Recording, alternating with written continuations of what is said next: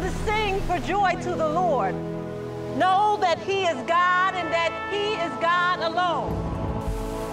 Let us go forth as one body, worshiping Him with mercy in our hearts and loving kindness to all.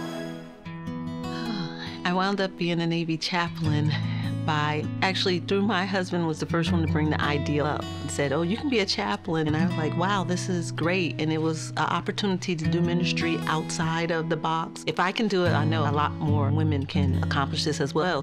When I talk to people, I think they have the image that I'm spending all my day doing Bible studies and prayers, but actually there's so many ways you can minister. Let us sing and let us come and worship Him in spirit and in truth. You facilitate for their religious needs, provide for those of the same faith, but provide care and advise, which is totally different than that pastoral role that a lot of people see. The chaplain is the moral, ethical advisor to the command. Our focus is on mission readiness, making sure that the troops are mission ready. The command religious program is the CO's program. The chaplain is just appointed staff officer to carry that out. So when anything impacts the command, it is the responsibility of that chaplain to address the CO on that. I work with the Navy wives and Marine Corps wives as well when their spouses deploy.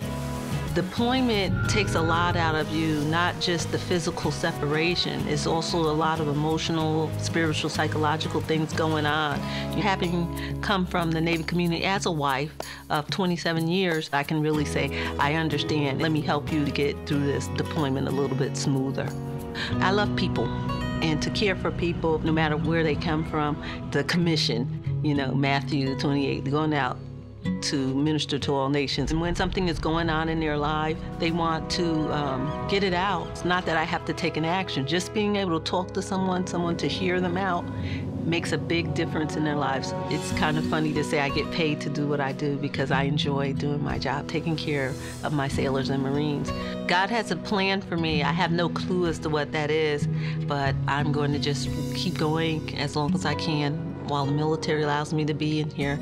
They've been so appreciative, and that makes my job so much more valuable.